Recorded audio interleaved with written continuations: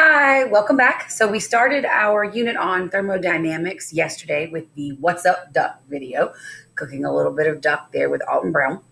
And now today we're going to start our notes on the different temperature scales. So first, there's a quick review up at the top. I want you to pause the video, use the word bank that's down here underneath it to help you. It'll pop up in a second. Y'all know. Use the word bank down there at the bottom to help you fill in the blanks. Okay, pause it. Do it. All right, welcome back. Here we go. There are two main types of energy, potential and kinetic. The only reason potential goes first is because that line is a bit longer. So it doesn't really matter if you wrote kinetic and then potential. If you wrote kinetic here, potential here, it's fine. Heat energy, known as thermal energy, is a form of kinetic energy. It is the movement of the atoms and or molecules inside a substance. And again, atoms and molecules are technically interchangeable, but that line is shorter, so that's why it goes there. All right, make sure you got that. Pause it if you need to. I'm clearing it and moving on. All right, so if I said to you, today's high temperature is 25 degrees, what would you wear? Write it on the line. Don't think about it too much. What would you wear? No wrong answer here except for leaving it blank. Okay? All right. Of course, it would depend on which temperature scale you are using. So the English system of measurement, so the one that we use, uses Fahrenheit.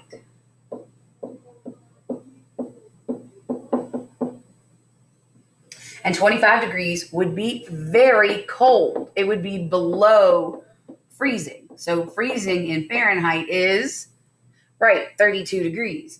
So 25 is going to be below freezing. Like you would need to not only wear a coat, you would probably need, well, I mean, if you were just going like from the house to the car or whatever, that's different. But if you were going to be out in it, you would probably need like thermal underwear. Like you would need layers to keep yourself warm. Now, the metric system of measurement uses Celsius. And I chose 25 in particular because 25 is such an odd, it ends up being such an odd thing because 25 for Celsius, it's warm. Like we're talking like hot, warmer than room temperature, like in the 70s, high 70s. So 25 degrees would be warm. Not only would you not need a coat, you probably would be able to get away with shorts and a tank top. Like, or at the very least, shorts and a t-shirt. Like, it's going to be a nice, comfy day. So 25 in Fahrenheit, below freezing, cold. 25 in Celsius, warm, like in the 70s, summer day. So crazy, right? Anyway, all right, get that written down. I'm clearing it. And remember, anytime through these, pause the video to write the stuff down. I'm going to go faster in these videos than I do in class. Because in the video, you can pause it. And I'm not trying to have a 50-minute long video. You feel me, right? Okay. So heat and temperature are not quite the same thing.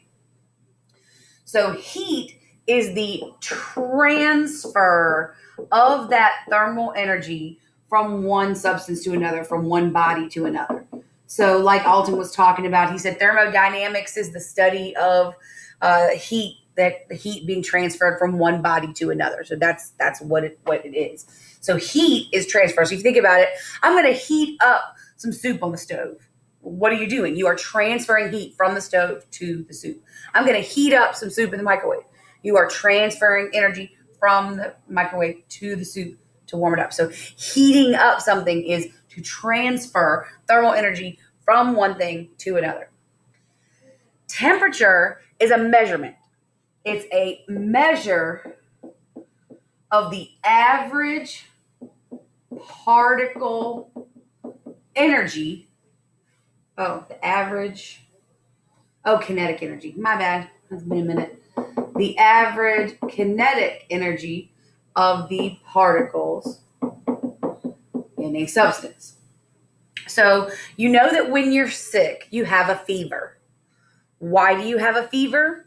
Because the particles in your body are literally moving faster, trying to kill whatever it is that's making you sick. So you have a fever. You have an elevated temperature. Your particles are literally moving faster. So temperature is the measure of your particle motion. Now, when you take something's temperature, you're getting an average of all the particles inside of the substance. So heat is the transfer of thermal energy.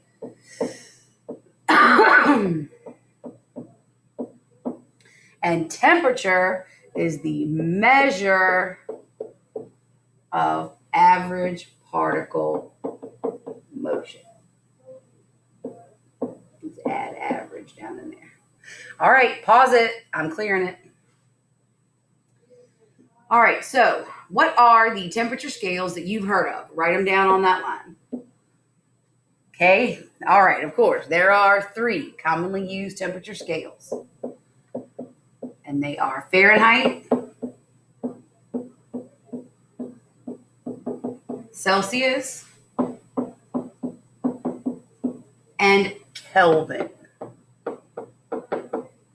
Now, Fahrenheit, of course, you have heard of. That's the one that we use here in the U.S., and then there's a few other little countries that use it. You're supposed to know the freezing point and the boiling point of water in Fahrenheit and Celsius by now. So tell me, what's the freezing point in Fahrenheit? What's that number we're magically waiting for the weatherman to say when we want it to snow? Right, 32. And what about boiling? That one's a little harder to remember. Good job, 212.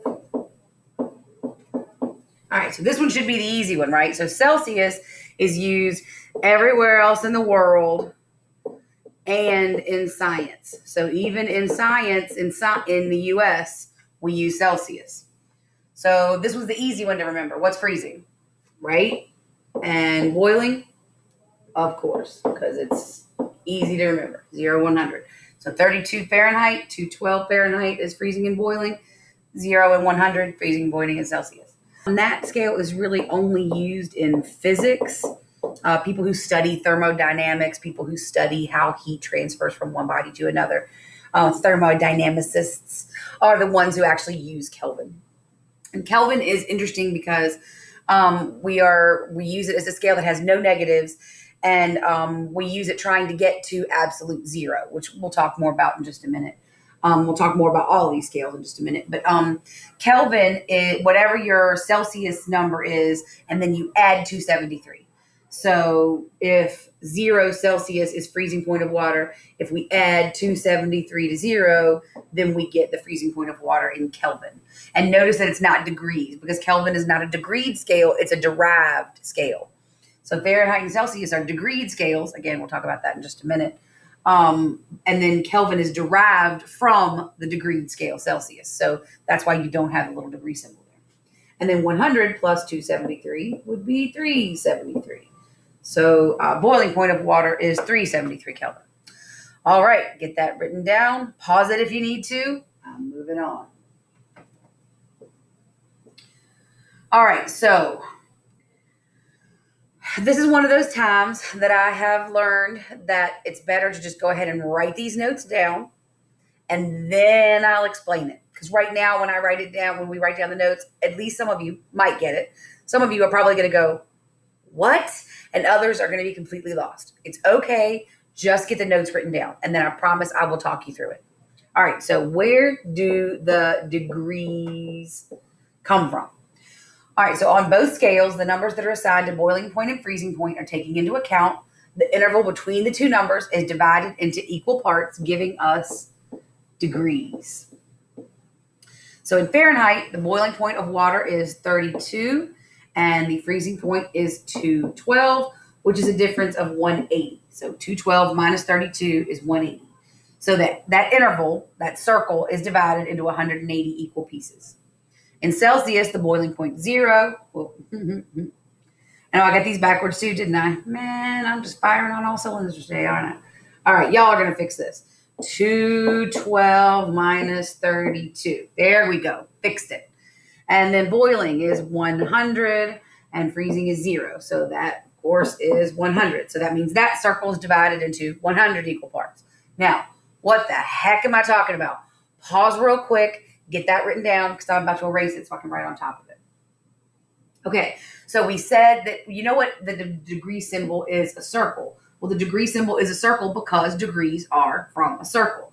So we say that we start with a 0 here, the freezing point. And then we have our circle and go through all of the temperatures of water between 0 and 100. And then the other end of our circle is 100. Now, of course, we acknowledge that the circles are infinite and they don't really have a start and a stop, but you got to pick up your line somewhere. You got to stop it somewhere when you're actually drawing a circle. So that's what we have here. So for the Celsius scale, we take that circle and divide it into 100 parts because it's 0 to 100. So I am not going to divide this into 100 parts, and I'm definitely not going to be able to do it equally because I'm not a robot. But we're going to pretend that I just divided that into 100 equal parts. So we're pretending that that's 100 equal parts. Over here, we've got 32 degrees Fahrenheit. Now, it's the same thing, right? 0 Celsius is the same as 32 Fahrenheit. So it's the same circle. It goes through all of the temperatures of water between the start and the finish, and then we end at 212, which is boiling of water. So it's the same circle. We started and ended with boiling. We started and ended with boiling. The problem is that on this scale, when you subtract 212 from 32, you get 180. So now this circle has to be divided into 180 equal pieces. And that's almost double, right? Because 2 would be double of 1, right? 200 would be double, and we're almost there. So there's almost twice as many pieces in this circle as there are in the other circle. So each degree is less. So 1 degree here is equal to 1.8 degrees over here. So 1 little degree is 1 little space here, but it doesn't cover as much space as 1 degree covers over here, because there's more slices to the circle. So we have 180 pieces over here in our Fahrenheit circle, but we only have 100 pieces over here in our Celsius circle. So that means we've got a ratio of 1.8 to 1. So for every degree in Celsius, there's almost 2 degrees in Fahrenheit. And that's why they don't quite match up in some places, where 25 can be warm in Celsius and below freezing in Fahrenheit. Now, what's stupid crazy is that there are some temperatures that are exactly the same in both. I mean, think about it. If you've got a gear of 2 different sizes, don't they match two different sizes? Don't they match up at some point, right? Eventually, the 2 lines match up. So they do match up at some point. But those are your 2 scales. That's where the degrees comes from, like degrees of a circle. That's literally what we did. We took the circle and divided up into equal pieces and made degrees. If you want to write that down on, drawing paper or something, you can, but you don't have to. First, I have to be able to erase it. All right, so now we figured out how to do that. So now how do we get it to Kelvin? You just add 273 to the number. All right, so why is the number 0 so important? Why is absolute 0 so important? So experiments have led scientists to conclude that negative, 273. Why is the number 273 so important? Experiments have led scientists to conclude that negative 273 is the lowest temperature possible. So they've decided, after testing and testing and testing, that the lowest temperature ever conceivable possible is negative 273 degrees Celsius. And so they called that temperature absolute 0. And at that temperature, no more energy can be removed from the substance. The particles are as still as they're going to be. If they got any more still, they're just going to fall apart.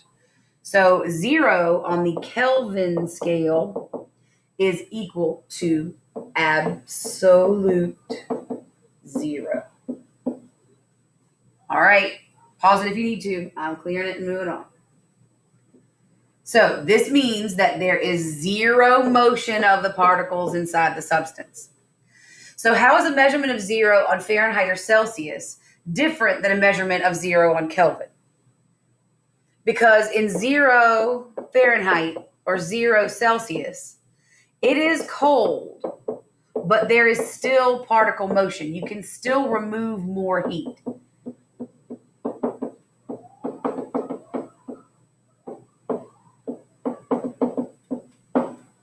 0 K equals 0 motion. So that's the difference. Again, pause it if you need to. All right, now we got thermal energy. So we had heat, which is the transfer of energy. We've had temperature, which is the measure of the average particle motion. Now we've got thermal energy. And thermal energy is the total energy of all of the particles in a substance. So not just taking the temperature of the substance, but adding up the total energy of all the particles. So even if two samples of matter have the same temperature, they may not have the same amount of thermal energy. If I've got a big vat of coffee and I pour a cup out, for a minute, they are the same temperature.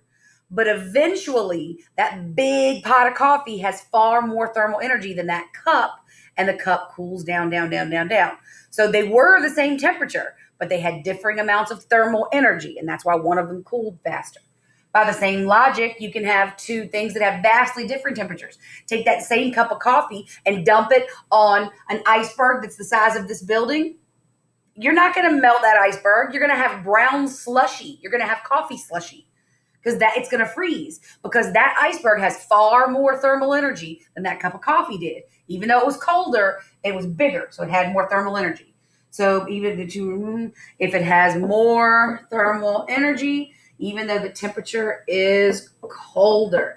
So even though the temperature is colder on that iceberg, it's still got more thermal energy. Now, yesterday's video is actually a video that we're going to watch today in class. So in class, what I'm going to do is pause this and then play the Bill Nye video. I will put a link to it in the folder so that y'all can watch it, hopefully. But in the past, I've had trouble with those videos being unlocked, being viewable. That's the bell. So the example was the ice swan, in case you did get a chance to check it out. All right, y'all have a lovely day. Make good decisions. Bye.